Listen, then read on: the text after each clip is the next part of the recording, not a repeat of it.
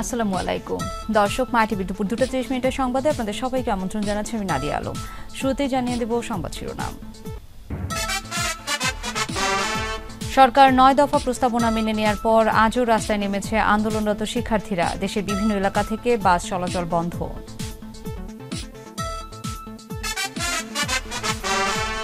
শিক্ষার্থীদের আন্দোলনে অনুপ্রবেশ ঘটাচ্ছে বিএনপি জামায়াত, বললেন ওবায়দুল কাদের।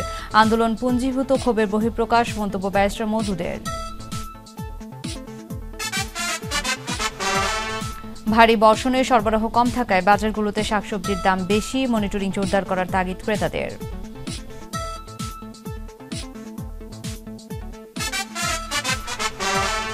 বরিশালে একের পর এক বন্ধ হয়ে যাচ্ছে সিনেমা হলগুলো। প্রযুক্তির বেড়াজালে হলমুখ হচ্ছেন না মানুষ, মনে করেন সংশ্লিষ্টরা।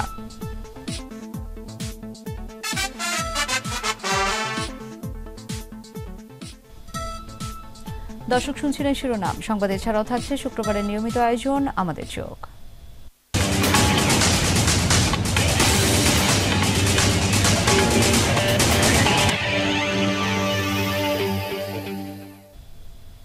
আরও থাকছে সাংস্কৃতিক বিষয়ক আয়োজন আমাদের বিনোদন। দর্শক, এবার চলে যাব বিস্তারিত সংবাদে। সড়ক দুর্ঘটনায় 2 শিক্ষার্থী নিহত হবার জেরে শিক্ষার্থীদের আন্দোলনের জেরে জনভোগান্তি ও দুর্ভোগ কমাতে সরকার ছাত্রদের দেয়া 9 দফা প্রস্তাবনা মেনে নেয়ার পরেও আন্দোলনরত শিক্ষার্থীরা আবারও রাস্তায় নেমেছে। সকালে রাজধানী শাহবাগে বেশ কয়েকটি গাড়ি আটক করে লাইসেন্স পরীক্ষা করে তারা। তাদের দাবি, শুধু সরকারের আশ্বাস নয়, নিরাপদ সড়ক নিশ্চিত করা না পর্যন্ত এই আন্দোলন অব্যাহত থাকবে। এদিকে কোনো বহিরাগত ছাত্র নাম নিয়ে বিশৃঙ্খলা ঘটানোর চেষ্টা করছে কিনা তা খতিয়ে দেখতে কাজ করছে পুলিশ প্রশাসন।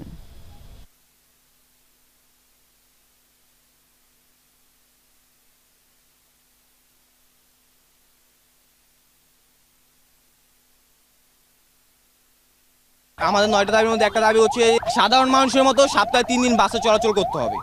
তাহলে তারা বুঝতে পারবে যে একটা স্টুডেন্ট, একটা সাধারণ মানুষ কতটা কষ্ট করে। যতদিন নিরাপদ রাস্তা আমরা না পাবো ততদিন মানতে থাকবে। তাদেরকে বুঝিয়ে কোনো রকম বল প্রয়োগ না করে আমরা তাদেরকে বাসায় ফিরে দেওয়ার জন্য আমরা চেষ্টা করছি। আমরা তাদেরকে বলছি যারা আপনার স্টুডেন্ট না, তারা গাড়ি থামানোর অর্থ হচ্ছে যে আপনারা এখানে কোনো নাশকতা করার জন্য এসেছেন। তো যারা স্টুডেন্ট ছাড়া যারা বাইরে আছে তারা এই কর্মকাণ্ডের পর আমরা চলে যাবে, আমরা আশা করি। নিরাপত্তার কারণ দেখিয়ে আজও ময়মনসিংহ থেকে ঢাকাগামী সব ধরনের যাত্রীবাহী বাস চলাচল বন্ধ রেখেছে ময়মনসিংহ জেলা মোটর মালিক সমিতি। ফলে চরম দুর্ভোগে পড়েছেন ঢাকাগামী যাত্রীরা। সকালে শহরের মাঝকান্দায় আন্তজেলা বাস টার্মিনাল থেকে ঢাকাগামী কোনো বাস ছাড়েনি। সব ধরনের যানবাহন চলাচল বন্ধ রয়েছে, তবে আঞ্চলিক সড়কে যানবাহন চলাচল স্বাভাবিক রয়েছে।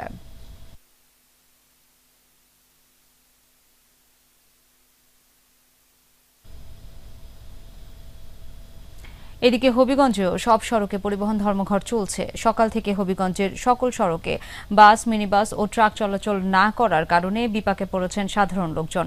অনেকেই নিজের গন্তব্যস্থানে পৌঁছতে না পারায় হতাশ হয়ে পড়েন।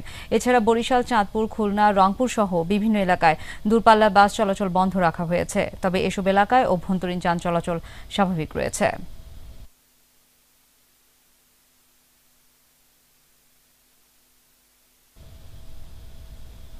আওয়ামী লীগের সাধারণ সম্পাদক, সড়ক পরিবহন ও সেতুমন্ত্রী ওবায়দুল কাদের বলেছেন, সরকার বিরোধী আন্দোলনে ব্যর্থ হয়ে কোমলমতি শিক্ষার্থীদের নিরাপদ সড়ক আন্দোলনে অনুপ্রবেশ ঘটাচ্ছে বিএনপি জামায়াত। বঙ্গবন্ধু এভিনিউতে দলের প্রধান কার্যালয়ে সম্পাদক মণ্ডলীর সাথে সহযোগী সংগঠনের যৌথ সমাবেশে সাংবাদিকদের প্রশ্নের জবাবে তিনি কথা বলেন। দেশকে অস্থিতিশীল করার এই ষড়যন্ত্র মোকাবেলায় দেশবাসীকে সতর্ক থাকার আহ্বান জানান ওবায়দুল কাদের। শিক্ষার্থীদের আন্দোলনের জন্য নয়, আমাদের উদ্বেগ হচ্ছে আন্দোলনের মধ্যে অনুপ্রবেশ করে বিএনপি এবং তার সাম্প্রদায়িক দোসররা সরকার হটানোর নিরাপদ সড়ক খুঁজছে। কোমলমতি শিক্ষার্থীদের নিরাপদ সড়কের দাবিতে যে আন্দোলন, সেই আন্দোলনের উপর তারা এখন ভর করেছে। ছাত্রদের আন্দোলন জনগণের দীর্ঘদিনের পুঞ্জীভূত ক্ষোভের বহিঃপ্রকাশ বলে মন্তব্য করেছেন বিএনপির স্থায়ী কমিটির সদস্য ব্যারিস্টার মওদুদ আহমেদ। আর গণপরিবহনে নৈরাজ্যের অভিযোগ করে সরকারের মন্ত্রীদের দায়ী করেন বিএনপির সিনিয়র যুগ্ম মহাসচিব রুহুল কবির রিজভী। রাজধানীতে আয়োজিত আলাদা অনুষ্ঠানে তারা এসব কথা বলেন।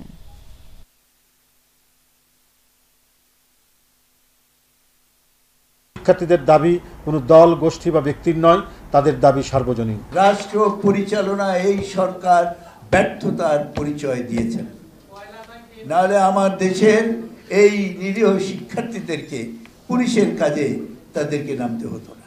যে বিক্ষোভ আমরা দেখেছি এবং এখনো দেখছি সারা বাংলাদেশে, এটা একটা পুঞ্জীভূত ক্ষোভের বহিঃপ্রকাশ।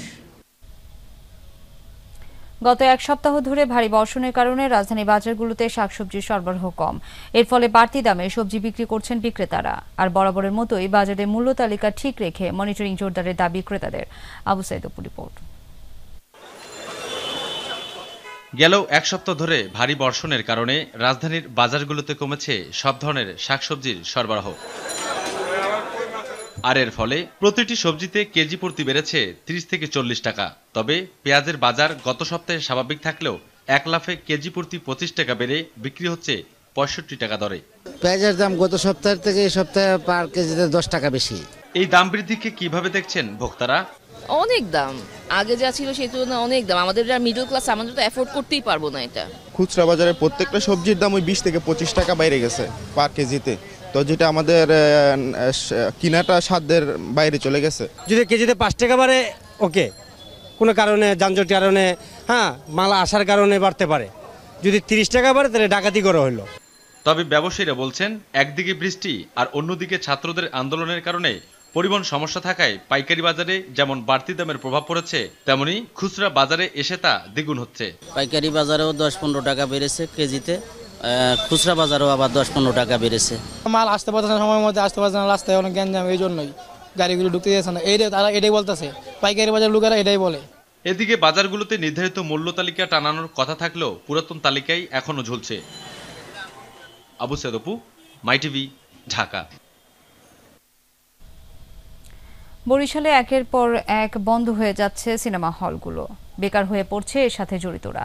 বিনোদনের নানা মাধ্যম তৈরি হওয়ায় মানুষ আর সিনেমা হলমুখ হচ্ছেন না। প্রদীপ উকিলের ক্যামেরায় বরিশাল প্রতিনিধি পারভেজ রাসেলের রিপোর্টে দেখুন বিস্তারিত।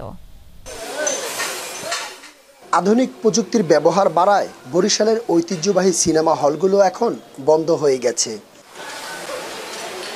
কাকলি, বিউটি ও সোনালী হলগুলো আজ যেন শুধু অতীতের হাতছানি। বরিশাল শহরে এই সোনালী, কাকলি, বিউটি সিনেমা হল আছে কিন্তু নেই। এটা কিন্তু আস্তে আস্তে বিলীন হয়ে গেছে। কারণ কিন্তু আসলে এই দেশের ছবির মান, আসলে সেই 80-র দশকের যে ছবির মান, এখন তো আস্তে আস্তে ছবির মানটা খারাপ হয়ে গেছে। আমরা যত স্টাফ আছি এ হলে সব অচলইয়া, না খাইয়া এবং বেকার পথে চলে যাওয়ার পথে থাকবো। 27 বছর একটা লোক একটা প্রতিষ্ঠানে চাকরি করলো, ওই দেশের মধ্যে সে জানে, বাইরের কিছু আমরা জানি না। এখন তো আমরা না খাই রাস্তা ঘুরি, আর কিছুই নেই। আমার এখন হলটা নাই বললে বেছেনো খুবই কম, খুব কষ্টে মষ্টে আছি আমরা। হলগুলোতে নতুন সিনেমা না থাকায় মুখ ফিরিয়ে নিচ্ছে দর্শকরা। নামমাত্র অভিরুচি হলটি সচল থাকলেও দর্শক না থাকায় বন্ধ হবার পথে। সামাজিক ছবি করলে আপনার বাবা মা বা সবাইকে নিয়ে একসাথে দেখা যায়। সাংস্কৃতিক ব্যক্তিত্ব সুশান্ত ঘোষ বলেন, এক সময় বিনোদন বলতে ছিল সিনেমা হলগুলো, তবে এখন ইন্টারনেট, মোবাইল আর ট্যাবের ছাপে হারিয়ে যাচ্ছে বড় পর্দার বিনোদন। এই দর্শকরা মুখ ফিরিয়ে নিচ্ছে বর্তমানে মোবাইল, ইন্টারনেট, এই সমস্ত কারণ। সম্ভব যদি ভালো চলচ্চিত্র হয় এবং এত বড় হল চলবে না, তবে সিনে কমপ্লেক্স যদি হয় হয়তো বরিশালে চলবে। বিউটি সিনেমা হলের মালিক দাবি করেন, ভালো ছবি নির্মাণ এবং সিনে কমপ্লেক্স হলে আবার ঐতিহ্য ফিরে আসতে পারে। আধুনিক মানের নতুন নতুন সিনেমা হল তৈরি করা উচিত। সিনেমা হল বন্ধ নয়, সিনেমা হলকে যুগোপযোগী করে সব বয়সের রুচিশীল মানুষরা যাতে সিনেমা হলে আসতে পারে সে ধরনের ব্যবস্থা করা উচিত। আধুনিক প্রযুক্তি এবং মানসম্পন্ন সিনেমা না থাকায় বড় পর্দার উপর থেকে মুখ ফিরিয়ে নিচ্ছেন দর্শকরা। তাই বরিশালে একের পর এক বন্ধ হচ্ছে সিনেমা হলগুলো। হলের পুরনো যৌবন ফিরিয়ে আনতে আরও উদ্যোগী হবেন চলচ্চিত্র কর্তৃপক্ষ, এমনটাই প্রত্যাশা হলমুখ দর্শকদের। পারভেজ রাসেল, মাইটিভি, বরিশাল। দর্শক সাথে থাকার জন্য ধন্যবাদ। এছাড়া ইউটিউবে মাইটিভি সংবাদ পেতে ভিজিট করুন youtube/mytvbd নিউজ এবং আমাদের সকল অনুষ্ঠান দেখতে ভিজিট করুন youtube/mytv বাংলা। আমাদের পরবর্তী জেলা সংবাদ বিকেল 5টায় দেখার আমন্ত্রণ জানিয়ে এখনকার সংবাদ আয়োজন থেকে বিদায় নিচ্ছি আমি নাদিয়া আলম। আল্লাহ হাফেজ।